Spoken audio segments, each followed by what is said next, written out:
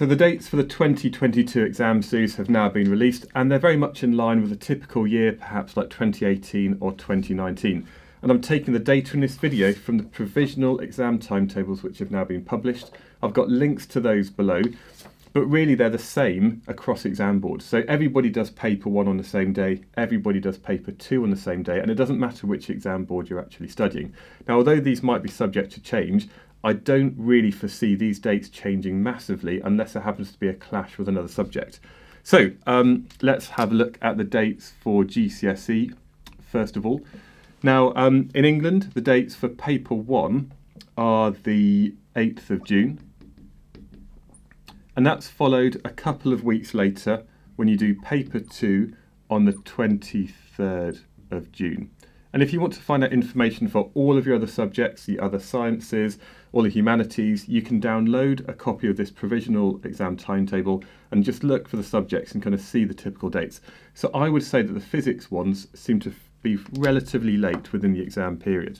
If you're doing IGCSE, then the dates for this, if you're doing paper 1, are the 23rd of May.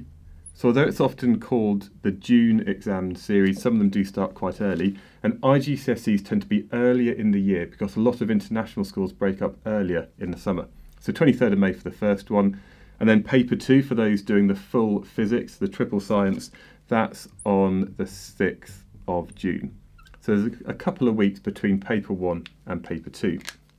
If you're doing AS physics, then again the dates are quite early. The first one is actually the 18th of May, which is still plenty of time away from now. And then the second one, paper 2, is on the 6th of June. So that's paper 1 and that's paper 2. If however, you're doing the full A-level, which I know most people who are watching this are really interested in, paper 1 for A-level starts on the 26th of May.